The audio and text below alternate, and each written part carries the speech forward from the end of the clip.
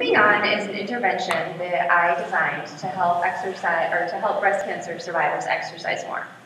This evening, I'm going to share one small piece of it with you: the use of narrative communication to deliver motivational health behavior change messages.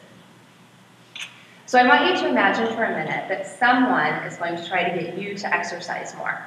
Imagine this could be Shaun T, Don Richardson, Jillian Michaels, your healthcare provider, or perhaps a scientist. Now, I'm going to suggest that the person who may be most effective may be your next door neighbor. Not exactly. But according to narrative theory, the person who may be most effective to motivate you is someone who is similar to you, who you can relate with. Now, narrative communication, narrative stories, contain a story with a setting, such as cancer survivorship, characters that present a problem, such as fatigue, and a resolution, such as exercise.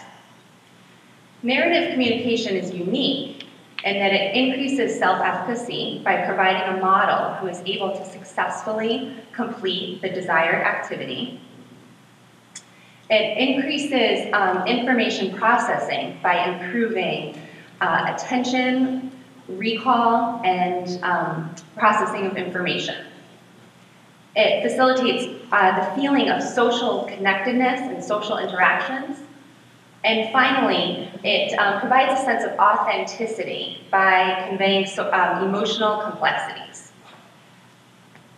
Now, I may be qualified as an athlete, coach, trainer, healthcare provider to counsel people on exercise.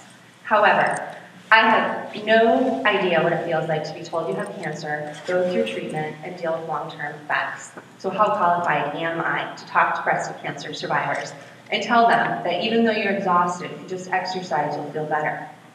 So, I'm about to introduce you to 3 women who do know what it feels like to be told that you've had breast cancer, go through treatment, and experience the long-term effects. It is now my privilege to share with you a piece of their stories. Meet Christy. Throughout cancer treatment, I felt better when I exercised, but there were times I felt like crap and I just couldn't. I felt it was important to give myself a break when I needed to. When I had a good day, I would take advantage of it and exercise. It would really lift my spirits. I did spin class when I could. I didn't care that I was bald, but it was nice that the spin studio was dark. When they turn out the lights, you're just like everybody else. For a while, I was able to forget I was a cancer patient, and it was nice to just let it go sometimes. Meet Carla. Before I was diagnosed, I would have never believed that I would be someone who gets up at 5 a.m. every weekday. I just wasn't someone who would do that. But now I am more aware of my health.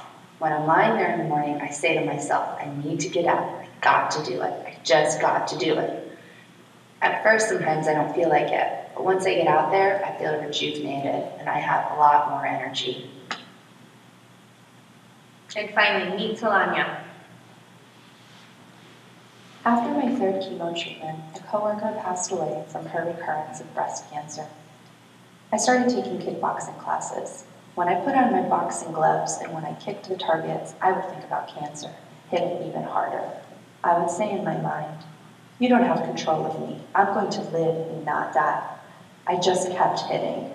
I would also think about my coworker and that I was continuing to fight for her. I didn't care about how badly my bones ached or that my head was bald. No one asked or said anything. It's been almost 5 years since the diagnosis. Now I find exercise helps with the pain I have from the medication I still have to take. When I wake up, the neuropathy in my feet is painful. I have to push through it to get up and going. If I don't exercise, it gets harder to move. It gets harder even just to get up and walk. I know if I just move at least 30 minutes a day, I have a better possibility of not having the cancer come back. It's a life decision to do better and be better. I've always said, cancer, you're not going to defeat me. I'm going to defeat you. That's my motto, no matter what. So these stories were included in the Moving On booklet, and I have analyzed the data, and I'm happy to say that the intervention did increase exercise.